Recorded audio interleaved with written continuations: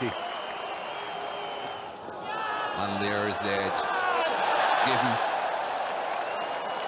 Saw one before that we all thought was a big edge through the wicket keeper. That wasn't given. This time he's gone.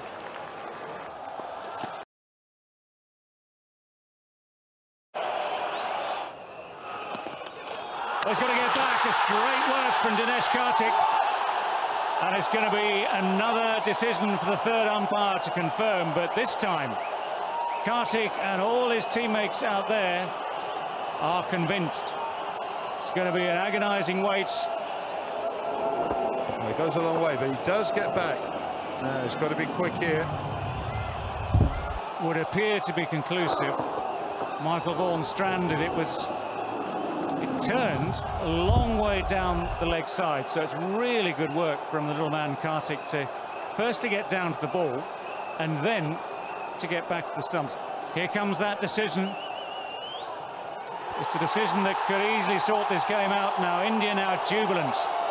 Michael Vaughan has to go. Stumps by Karthik off the bowling of Harbhajan Singh. He's gone for 74 and England are now 8 down for 150.